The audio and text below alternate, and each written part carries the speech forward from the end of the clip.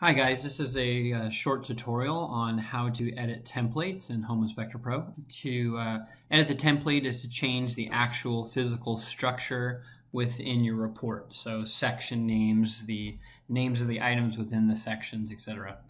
To get to the edit template, we're going to hit the edit template button. And that'll open up our editor. Just to kind of get everyone used to the names that I'm using. These items with dots next to them are sections. So grounds is a section, exterior is a section, garage is a section. And then items within the section are garage roof, walls, floors, rafters, electrical. Any of these can be changed. The folders are representative of the menus across the top of the program. General info, outside house, structure, utilities. Those have no effect on the physical end result report. These are just for sorting. I could add everything under one menu and the report would end up being the exact same. In this case, we have things sorted just to make them easier and quicker to access throughout the report.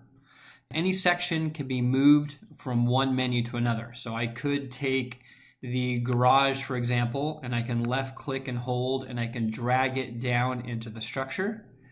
And now if I click OK or done and go look at structure, you'll see the garage is now there and it's no longer in outside of the house.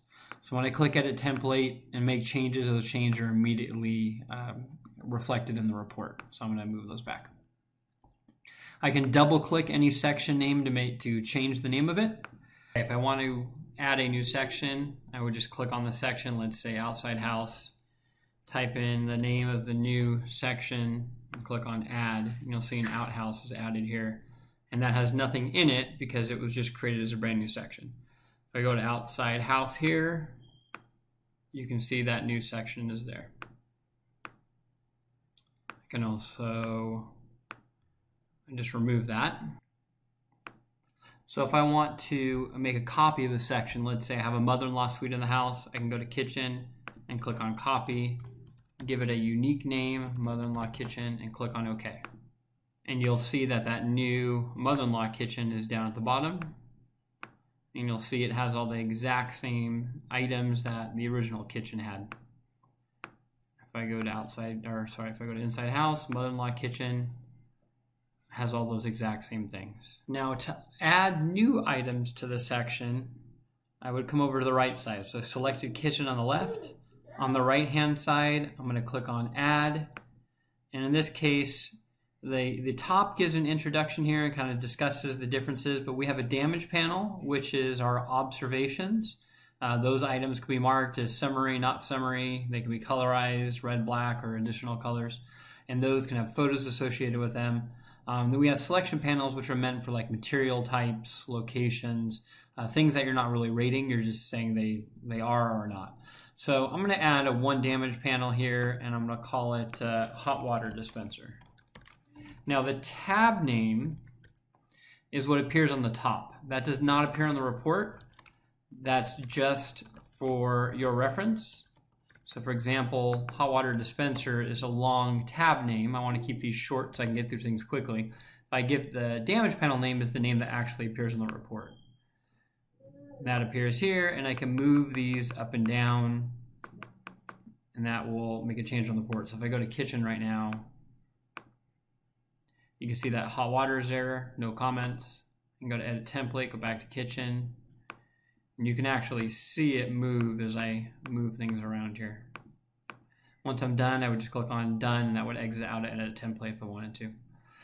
The selection panel would be, let's say I have one damage and one selection panel, which is one of the most common in the program.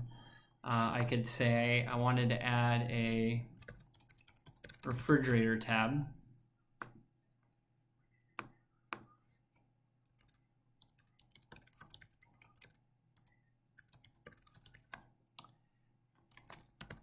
So under the selection panel name, either refrigerator type or refrigerator brand, click on done. You'll see refrigerator appeared.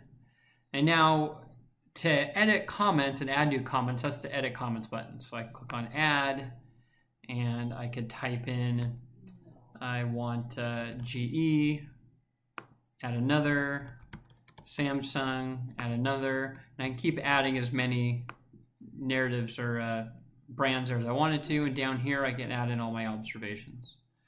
So going back to edit template, under kitchen, you can see that refrigerator's there. I can also double tap this at any time and change the name of the tab name, the damage panel name, and the selection panel name, so that if I wanted to, add something else in there, just call it fridge, as the tab name, I can do that right here.